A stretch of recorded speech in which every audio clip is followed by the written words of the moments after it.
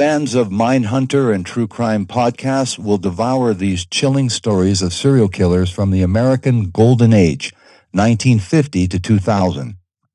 With books like Serial Killers, Female Serial Killers, and Sons of Cain, Peter Vronsky has established himself as the foremost expert on the history of serial killers. In his first definitive history of the Golden Age of American serial murder, when the number and body count of serial killers exploded, Vronsky tells the stories of the most unusual and prominent serial killings from the 1950s to the early 21st century. From Ted Bundy to the Golden State Killer, our fascination with these classic serial killers seems to grow by the day. American Serial Killers gives true crime junkies what they crave, with both perennial favorites Ed Kemper, Jeffrey Dahmer, and lesser-known cases Melvin Rees, Harvey Glatman. The book that we're featuring this evening is American Serial Killers, The Epidemic Years, 1950 to 2000, with my special guest, historian, journalist, and author, Peter Vronsky. Welcome to the program, and thank you so much for this interview, Peter Vronsky. Hi, Dan. Thanks for having me on. Thank you so much for joining me once again with this incredible American Serial Killers. Tell us just the genesis of this book and what you intended to prove, I guess, and determine with this American Serial Killers. Well, it's been a long time in the making. Certainly, I became aware myself of serial killers during this era after I had quite a random, very briefly encountered an unapprehended serial killer in December of 1979 in New York City. And it was a dramatic encounter. He was fleeing the scene of a double homicide that he had committed in a hotel. He had beheaded two sex workers in his room, set their torsos on fire, and then fled with the heads. And as he was doing that, he held up the elevator, which really annoyed me because I was in the lobby trying to go up and take a look at this hotel, whether I wanted to stay there or not. You know, this was a rough period in New York's history. You wouldn't check into a hotel if you're not familiar with it without first looking around. So, he probably held up the elevator for maybe 40 seconds tops. But I'm 23, I'm impatient, and so he annoys me. And when the elevator starts coming down, I gave him this kind of hard look. So I had a good look at him. When I went up to walk through the hotel, I chose the floor that at random that he had been on, the top floor. And of course, at that point, I walked into the smoke coming from the torsos that he had set on fire. I never ended up staying there. I ended up, evacuating out of the hotel and left as the fire department was arriving. So that was my first encounter. Who it was, I later learned about almost 9 months later. He had been arrested, and I saw his pictures, and I realized, who it was I encountered on the elevator. And he was this ordinary-looking guy, Richard Cottingham, the Times Square torso killer. And so fascinated with what the hell this was. And the term serial killer did not exist at that time, certainly not in public usage.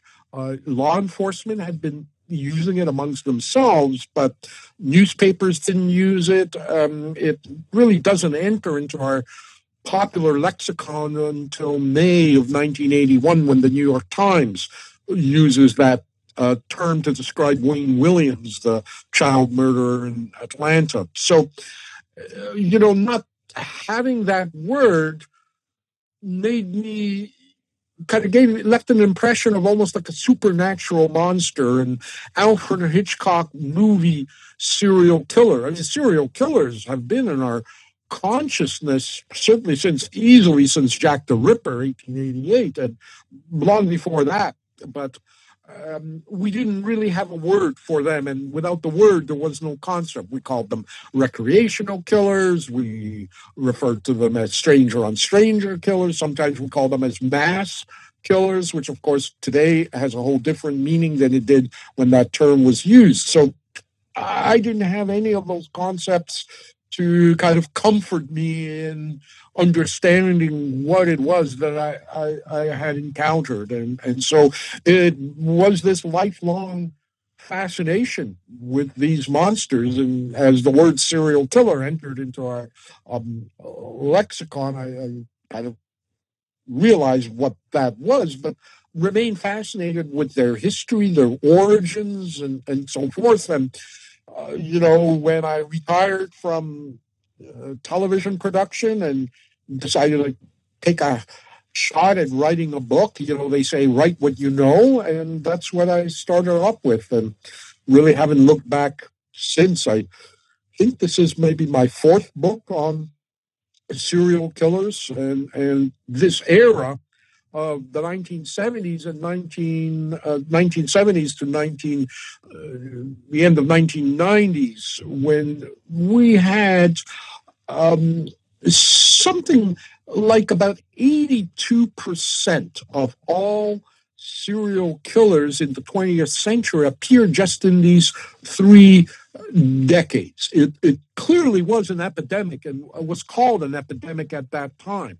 The Ted Bundy, John Wayne Gacy, Jeffrey Dahmer, Richard Ramirez, the Hillside Stranglers era of serial killers. Some approximately 2,300 serial killers identified in that era. That's a lot of serial killers. And so I've been writing about serial killers for about 20 years now.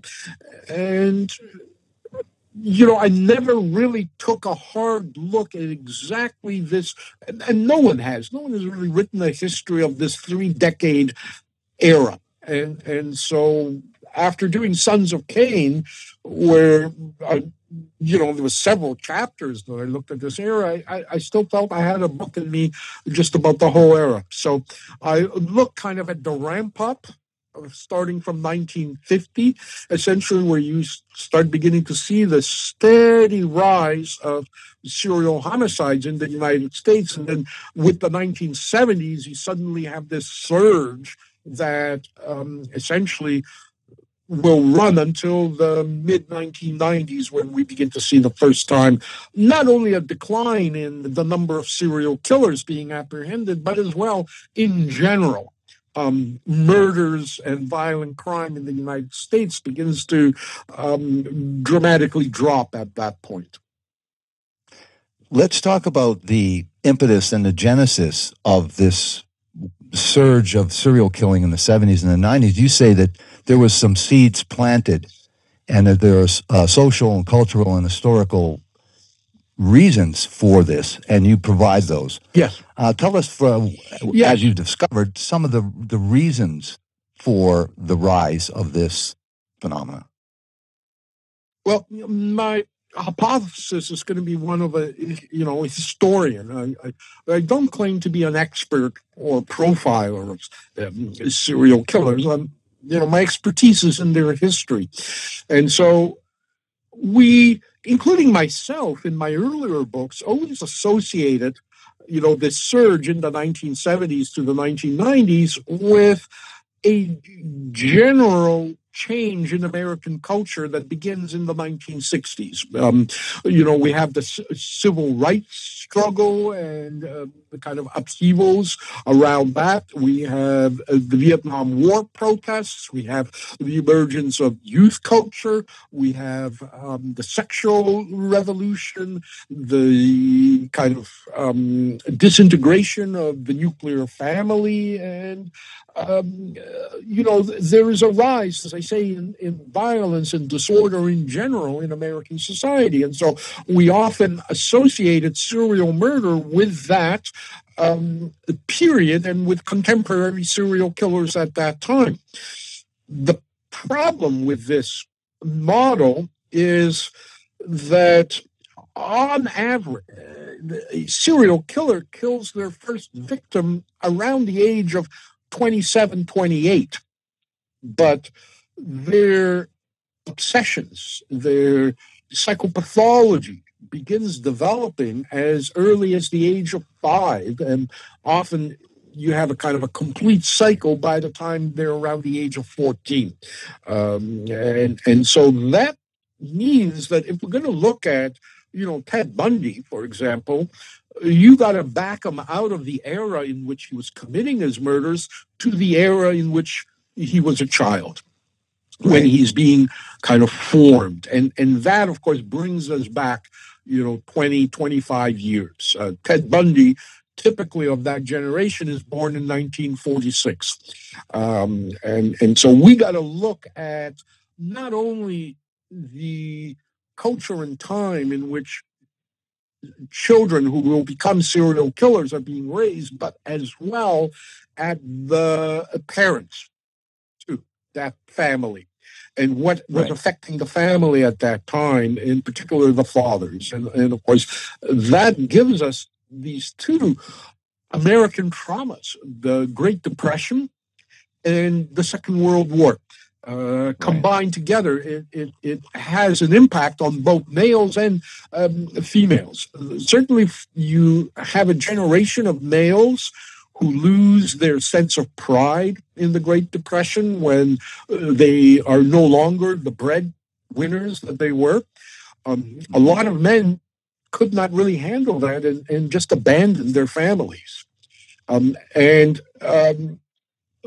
have now a generation of women that have to single-handedly bring up their children. And one thing we do see, and there are various psychological explanations for it, but one thing we do see in many serial killer biographies, not in all, but in many, is the presence of a kind of a controlling, dominant mother. That would be the expression, we might use. What, more politely put, what we're seeing is, of course, independent, assertive women that have to play both the role of father and mother. And that is only more intensified by the Second World War as the husbands begin to leave, and women are single-handedly raising children. And of course, when the husbands return from the Second World War, they're not the same.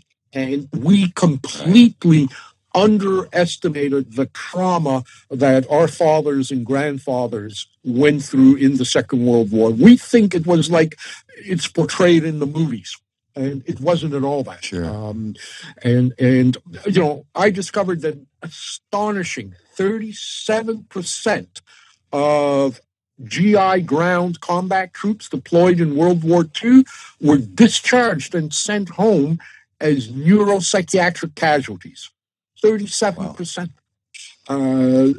So that's a huge amount. And we didn't have the kind of diagnosis we have of post-traumatic stress disorder in the post-Vietnam War era. We had these vague terms: combat stress reaction, CSR, battle fatigue, battle neurosis, but we didn't understand what it was. And basically, traumatized soldiers come home, they're told to just suck it up.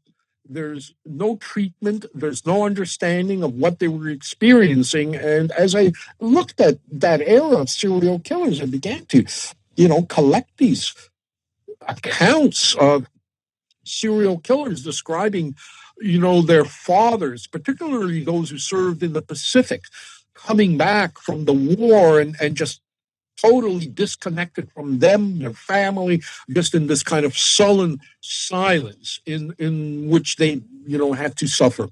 So that adds yet another level to the childhoods of these young males that are born in the baby boomer generation. Adding to that, on top of it, it's never one thing.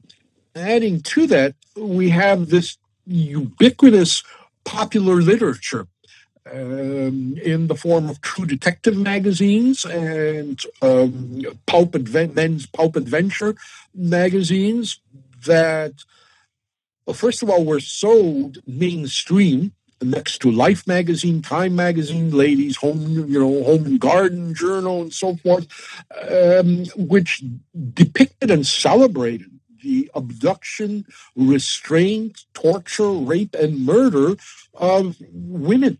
The detective magazines often featured a model who posed in a photograph. She was bound. She was, her clothing was in a sense of disorder. None of these were blatantly pornographic, but clearly the implication was here that this is a woman who's abducted, tortured, raped, sexually assaulted, and will probably be murdered. And often the victim in these cover magazines looked out at the buyer of the magazines. It was, you could have her for the price of the magazine, was essentially the message. And the same thing with the men's adventure magazines, except the covers were painted rather than posed photographically. So by the 1950s, as homicide investigations, serial homicides begin to unfold, the presence of these magazines and kind of scripts from these magazines become evident in some of these cases. Particularly, I describe in my book the case of Harvey Glatman, who was so obsessed with these magazines that he actually would lure in Los Angeles freelancing photo models, telling them that he had an assignment to shoot a True Detective magazine cover. And he would pose them as if they were in a True Detective magazine cover and then enter into the cover and do what he wanted with them.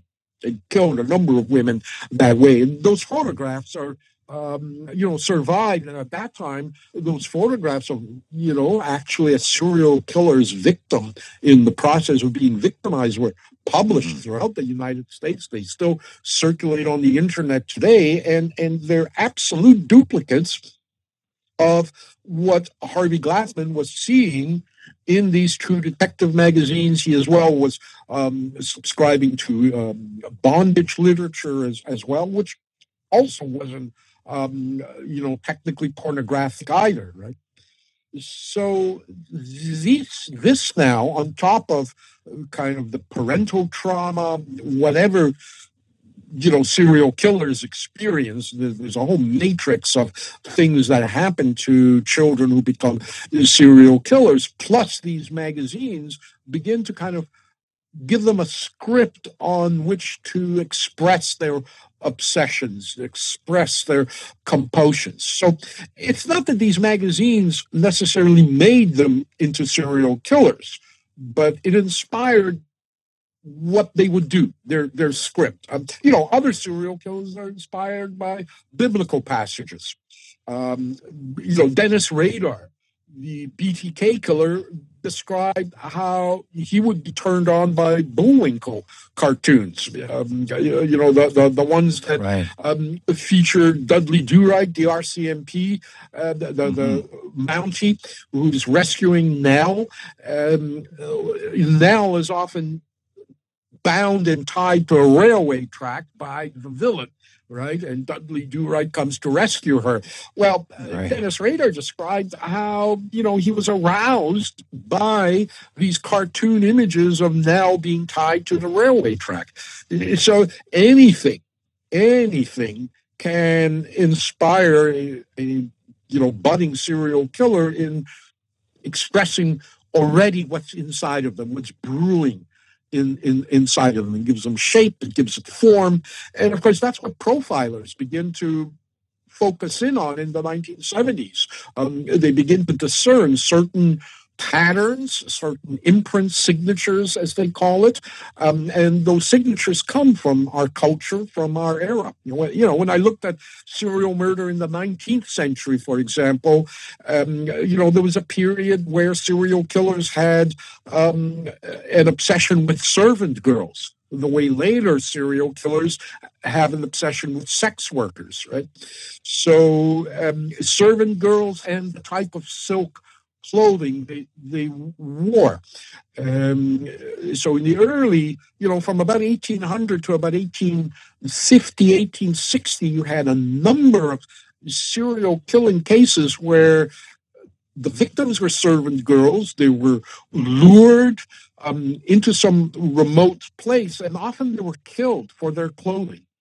And the whole servant girl fetish, in fact, is still with us today. I mean, walk through the aisles of the costume department in any kind of adult novelty store, and there you'll see the servant girl costume. It's still a theme in kind of sexual play.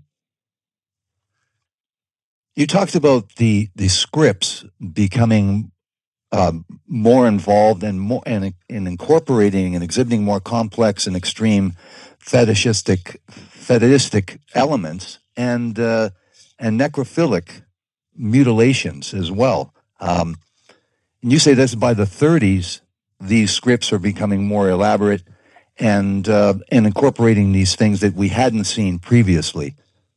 In the run-up to the 70s and the 90s, you cite certain examples of particular killers that were, and then just as you mentioned about Glatman, meanwhile you talked about Glatman being featured in a True Detective magazine and Dennis Rader finding a True Detective magazine in his father's truck apparently and being influenced and seeing, geez, look at, these are the kinds of things I've been dreaming of.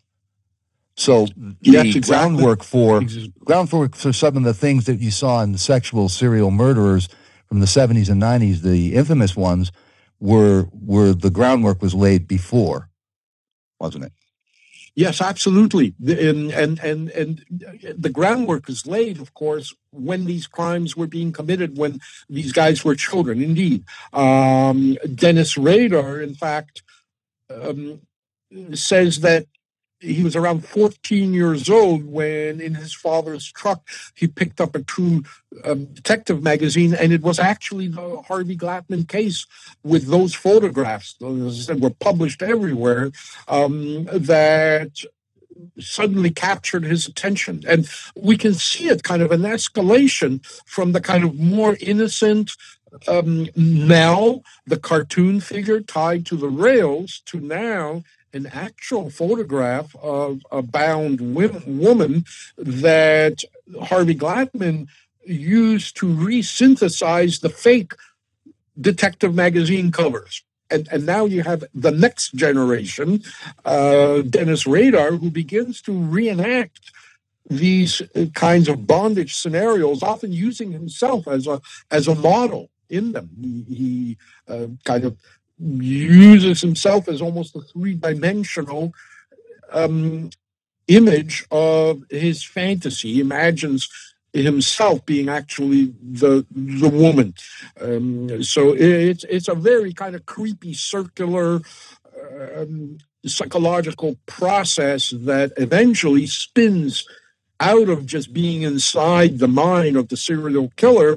It spins out of that into an actual murder when he takes it on the road, essentially. And again, that statistically begins to occur around the age 27, 28. That's when many of serial killers really mature into it. That's the term we might use, mature into, real serial killers who are no longer just fantasizing about it, but are doing it.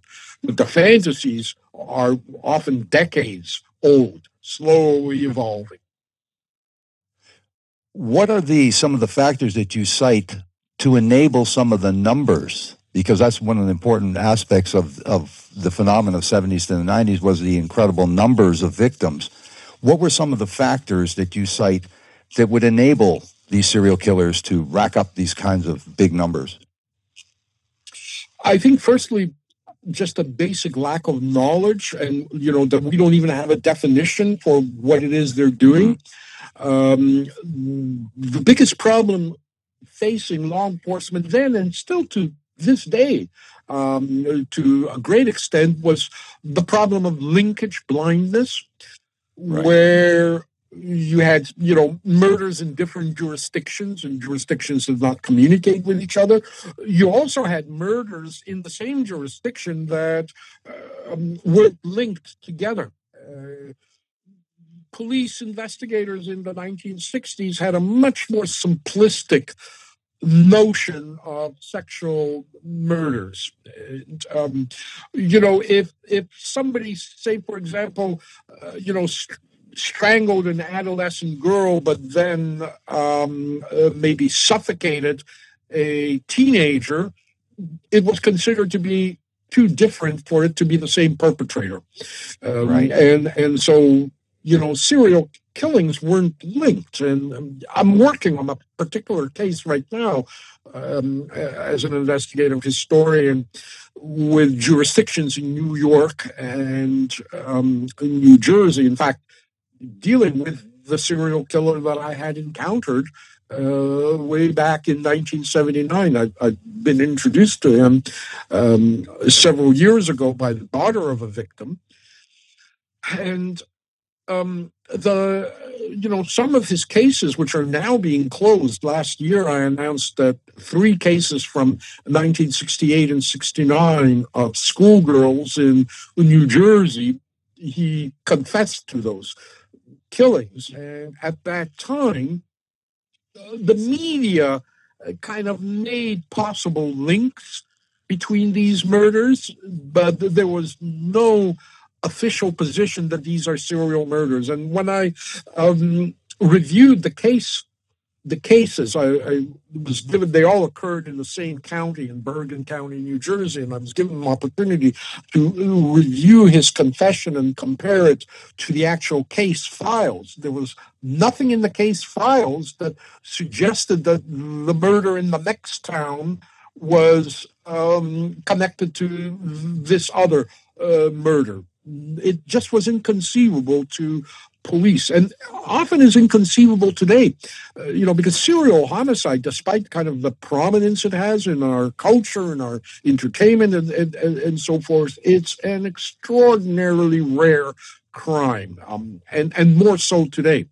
And so often there is a resistance in policing to jump to the serial killer scenario. It's one that police, and they have good reason to, usually contemplate as the last possibility. And we had that problem here in Toronto a few years ago with the Bruce McArthur murders. These were murders of, gay males who had a similar ethnic background. They vanished in the gay community here. And, the police were very resistant to declaring this as a serial homicide case because they simply didn't have, any evidence confirming that. And so without that solid evidence, by police departments essentially is, this is not a serial murder until we have evidence, even though they suspected it was that and investigated it as that. And eventually when they found the evidence, you had the apprehension. But, there's an inquiry now as to whether the Toronto police should have treated this in a different way. So there is a reluctance, as I say, to declare something as a serial murder case unless they have just absolute evidence, like, DNA, for example. Right. Let's use this, Peter, as an opportunity to stop for a second to hear from our sponsor, which is FabFitFun. FabFitFun Spring Box is centered around the theme, Grow Forth, supporting self-care and self-growth in the new season ahead. My wife Lisa and I are planning to grow forth into the spring season by reconnecting with old friends and getting back into hobbies and activities that we enjoy and just have neglected. My wife Lisa was so excited to get her FabFitFun Spring Box and wanting to get a head start this year for planting seeds for our garden, and so she was anxious to get her LED indoor planter by Short Stories and get started planting seeds for our garden this summer.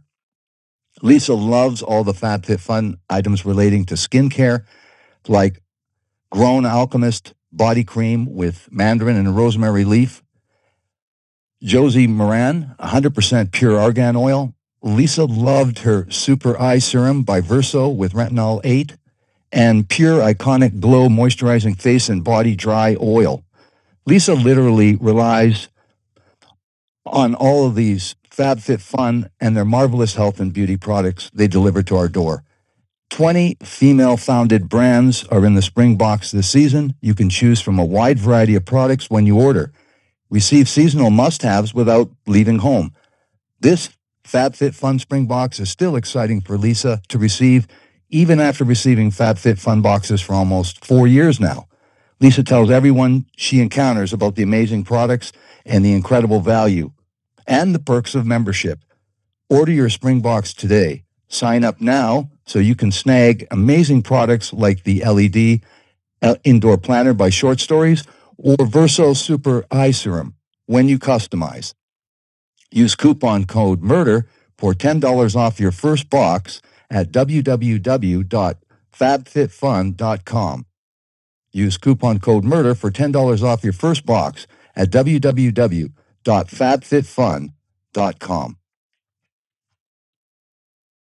Now, Peter, we were talking about the police and their difficulty even wrapping their minds around the phenomena of serial killing until they had a confession or they had some overwhelming evidence that put this together.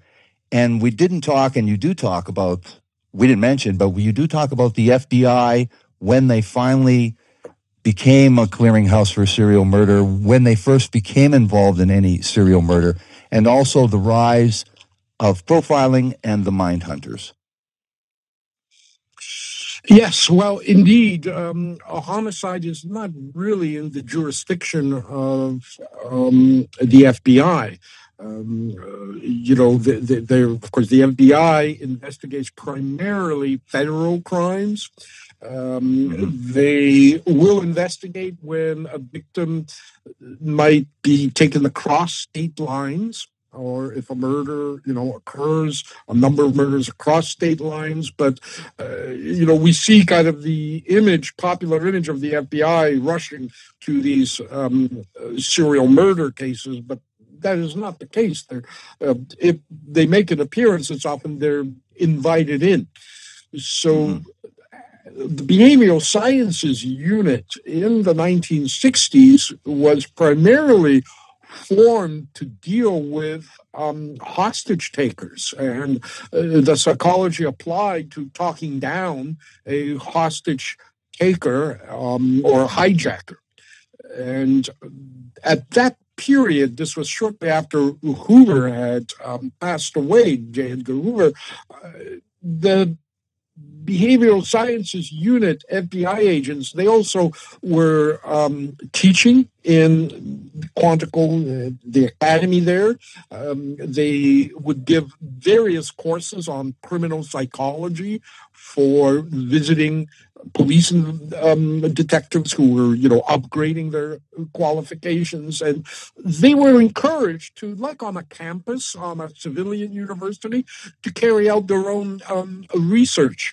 And so a number of these behaviorists began to notice that there's this increase of serial homicides. They didn't quite know, again, what to call it. They had all different names for it. Robert Ressler eventually, and I think most historians are kind of settled on the Robert Ressler version of how that term was coined. Robert Ressler said it came to him when he was lecturing in England, in fact, at the police academy there.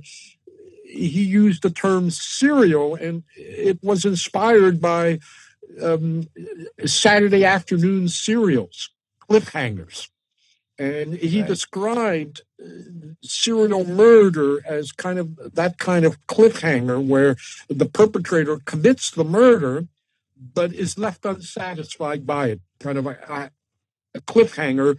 He wants to see the next episode or commit the next episode. And so Ressler says that in the mid-70s, that inspired that term, serial killer. But these guys began to in the way that they were interviewing hostage takers. And, why did they surrender and things like that? They began privately interviewing serial killers as well, and mass killers, and attempted assassins as well. And so Resler, John Douglas, that late generation began this intensive series. They got a grant to make this official now. Began interviewing serial killers. I think they interviewed something like 32 serial sexual murders and maybe another 4 or 5 sexual murderers who weren't serial killers. They engaged a forensic nurse, Anne Burgess, to give them kind of an academic, disciplined approach to this research project. And so they started in the late 70s. And 1986, they published their results. It's kind of this monumental book, still is, Sexual Serial Murder, Patterns and Motives is the title. This becomes kind of almost a handbook for profilers. They categorized serial killers as either organized or disorganized or mixed category serial killers. I should say, by the way, FBI profilers today don't use that model. That's just in the movies. Nobody comes to a scene and says, this is an organized or disorganized. That's not the model that's used. But at that time, it was the first attempt to, first of all, name the phenomenon. And so serial killer, becomes that term. Anne Rule's book on Ted Bundy, which I think is kind of the seminal true crime book that introduces us to the notion of a serial killer. When that book was published the first time in 1980, the term serial killer never appears in it. Imagine a book on Ted Bundy without the word serial killer in it.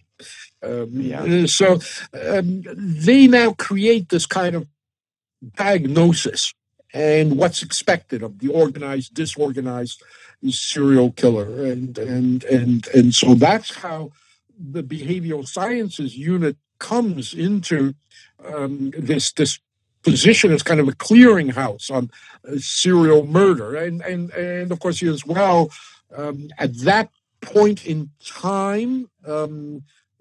Politicians began to dig into this.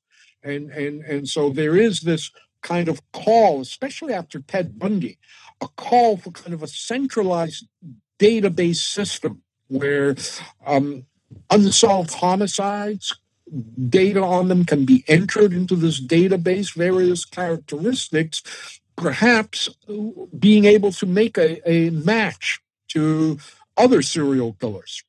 And so you get the birth of VICAP, this database, which actually is not, again, used as often as it's purported to be in popular literature or the movies. And so there's very few, if any, serial killers that have been apprehended solely by the virtue of profiling. Profiling is a good tool. It helps.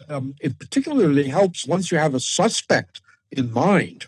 Does he come near the profile? It helps as well in interviewing the suspect. There's a psychological approach that a certain type of serial killer might be more vulnerable to. So, that behavioral issue is important to policing, but it's not the magic bullet that we see portrayed in Hollywood or on television. But definitely these congressional hearings, that's where the term serial killer epidemic is actually used, in these congressional hearings, in particular, the question of missing children. There were these allegations, and of course, John Welsh from America's Most Wanted, his son was a murder victim, possibly a victim of a serial killer. And so Walsh had testified before the congressional hearings, but and Rule did too, and they made some outlandish claims as to how many serial killers were out there and how many children were being abducted by serial killers. That helped. Certainly, those dramatic numbers helped the FBI get funding. But as Robert Resler himself later wrote, he said, we needed the money. We just, exaggerated the extent of the epidemic. And it turned out that most child abductions, in fact, are, by family members or people who are known to the children rather than strangers, the way it was implied during those hearings. But it brought funding for VICAP. It's still running. It's still going. It's gone through several generations. I mean, the problem with VICAP, of course, is firstly, it required the completion of very complicated and long form. There's like over 100 questions. And paperwork and cops don't mix very well. Right. So very few police officers were ready to, fill out this long form, then mail it, right, and get nothing out of it. Right? Eventually, once everybody had, desktop computers, you could now fill out this form on a piece of software. You can, rather than filling it out by hand on a typewriter, you can now do it on this piece of software and then fax the form. The third kind of permeation was you can just go online and complete the form. But until the early 2000s, police departments could not query VICAP. You had to submit the form and then wait for VICAP to do the analysis and then send you their results. Individual police departments did not have access to the VICAP database, and that changed. In say around 2005, somewhere in there, police departments now can tap into the master database themselves rather than waiting for FBI analysts to do that. But those things kind of hindered the use of VICAP. And so by the 2000s, a lot of new police officers who came on, enlisted in the police weren't even aware of VICAP. The FBI kind of stopped sending bulletins on it. They stopped sending FBI agents to kind of brief police departments on what's available. And so it's in the around 2005 that the FBI kind of again restarted the bulletins on VICAP and began informing officers, hey, there is this tool that's available to you and so forth. So it had its ups and downs as the whole profiling. And it is an art, essentially. It's not exactly a science. It's kind of an art, I guess, the way, psychiatry is kind of a little bit of intuitive understanding of your patient and their psychology, and some degree of sciences on mental illness and so forth. The same thing applies to profiling. It's a bit of an art, it's a bit of a science, and it's only as good as the profiler themselves. And some people are better, more adept at profiling, while others are not. So certainly it's a talent. Let's use this as an opportunity to stop for just a second for these messages. Now, you talked about the psychology of profiling and its development, but in this book, you also do the background on a lot of these infamous serial killers, and there seems to be a common characteristic in regarding head injuries. So let's talk about the prevalence of the head injury and what that would mean in terms of motivation for these types of crimes. Let's talk about that. Before we talk about your theory about this throwback to primordial time.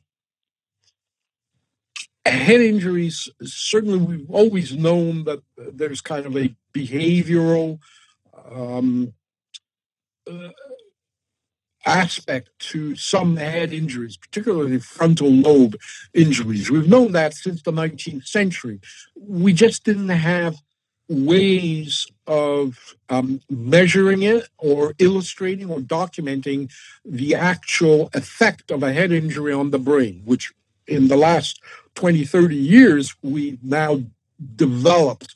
We can deep scan brains. Dr. Keel in New Mexico is kind of the leading current forensic psychiatrist who has looked at tens of thousands of brain scans of incarcerated inmates who tested positive for psychopathy. And he can actually look at a brain scan and say this individual will test positive on the hair psychopathy test. There's a test we use, 40 questions that are not filled out by the subject, but actually are filled out by the analyst on kind of behavioral issues and historical issues around a particular subject. And you score them on this 40-point mark, and anybody who scores 25 or upwards would be technically diagnosed as a psychopath. This is a test that's used by parole boards, by sentencing boards, and so forth. It's a Canadian, Dr. Hare, that came up, Hare, Hare, came up with this test. And so Keel discovered that there are certain physical brain abnormalities similar to those that we began to recently see in NFL players who have as well frontal lobe injuries.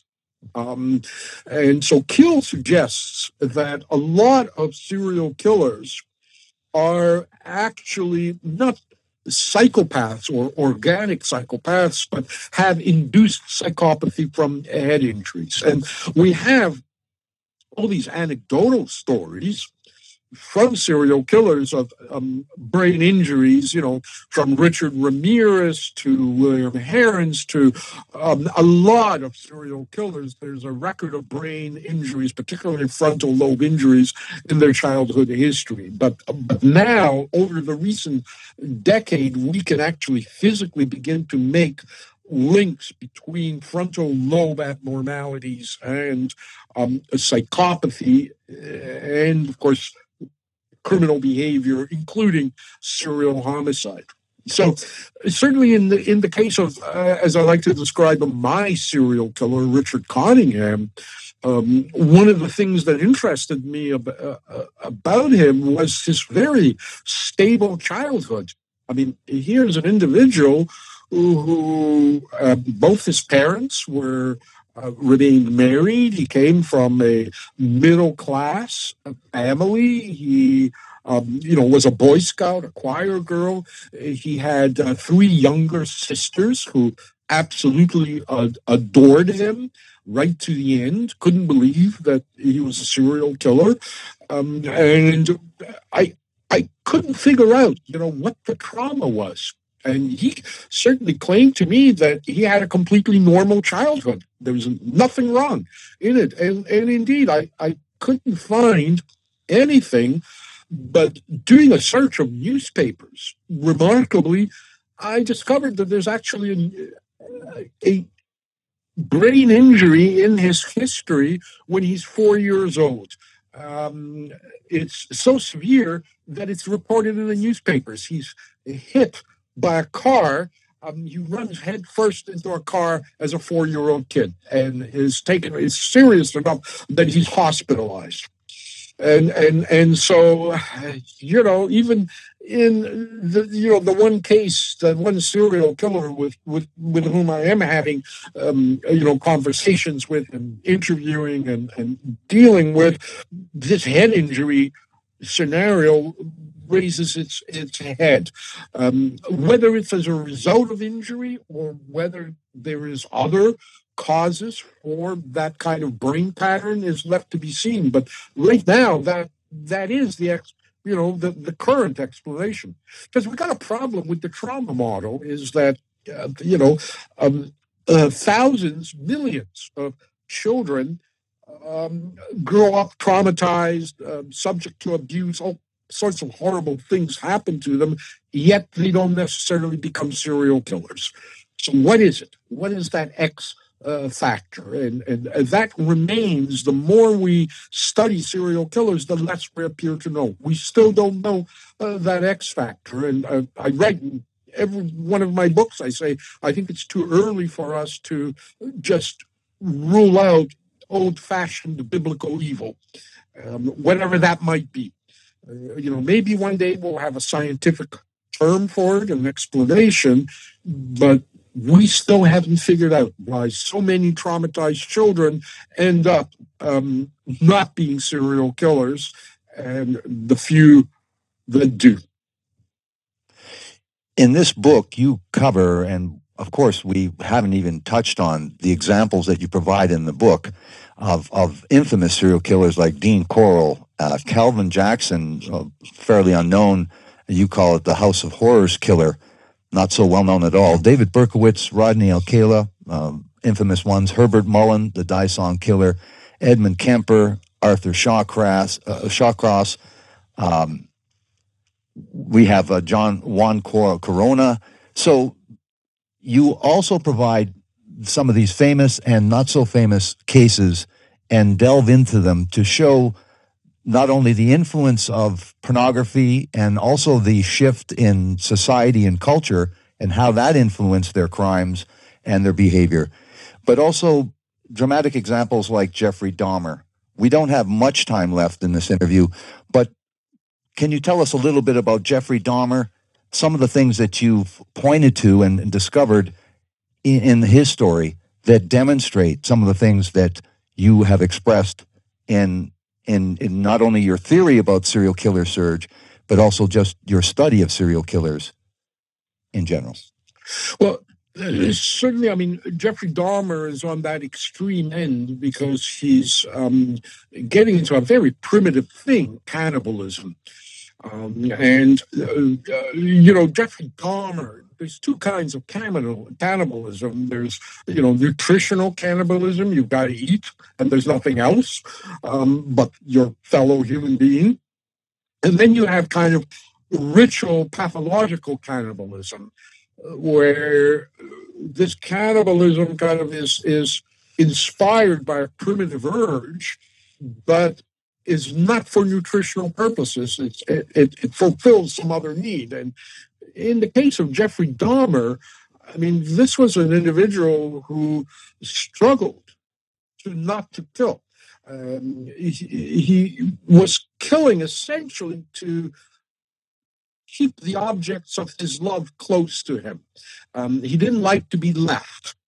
And so, at first he keeps a mannequin with him, and he uses this mannequin kind of as a sex doll, but his grandmother finds it and forces him to get rid of it. But he's struggling not to be killing people, and it's not about killing for him. It's about having these people. In fact, one way he attempts not to kill his victims is he attempts to inject battery acid into the brain of one of his victims in the hope that he can just zombify them and keep them in this zombie state without taking their life. And of course, it doesn't work.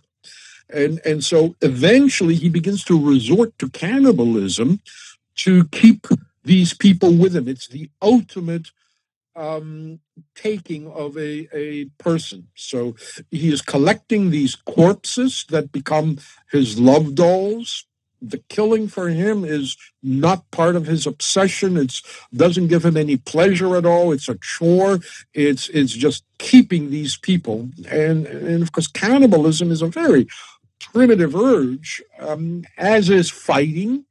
As is the sexual reproductive impulse. And if you take these urges and strip away, cities and civilization, and you just throw human beings into the jungle or into the cave without any of these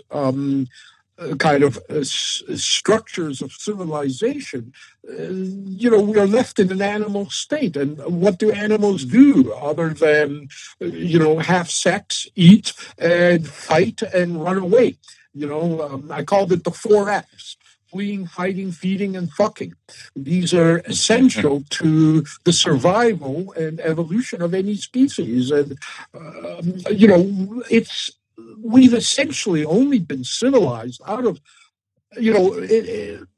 anthropologists kind of have a very wide swath about how long our species of human beings, Homo sapiens, have been around. Some say it's around 100,000 years. Others say, as long as 1,000,000 years. But we know one thing, that we've only become civilized in approximately the last 12,000 years. It's a drop in the bucket.